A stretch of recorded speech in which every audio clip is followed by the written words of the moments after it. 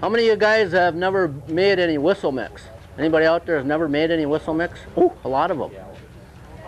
Well, I brought a batch of fuel, chemicals along here, and I'm going to make up a batch, and I'm going to show you how I make it. And I make all of my fuel, all of my black powder, and all of my whistle mix, my strobe mix. I make it the same way. It's kind of dry yet, and I'm just poured it in there. I'm just getting it mixed around now. And it looks like I might have to add a little bit more lacquer thinner to it. So now I've got just a coffee can here with a stainless steel mesh. It's window screen mesh size. And what I like to do is take this stuff and pound it down.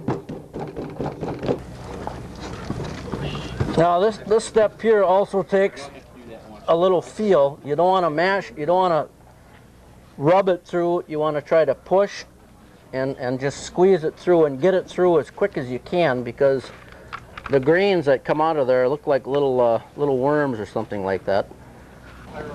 Then I start with the whistle mix. Now an increment, I weighed this out, and an increment is about, I'm using a teaspoon, an increment is about 5 grams.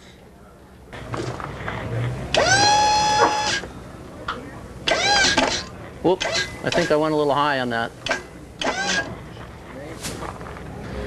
Now I've got a tubing, a piece of tube with an end cap in it, and here's the finished rocket. The bulkhead's already been built into it. All I do is slide it on, and that's finished.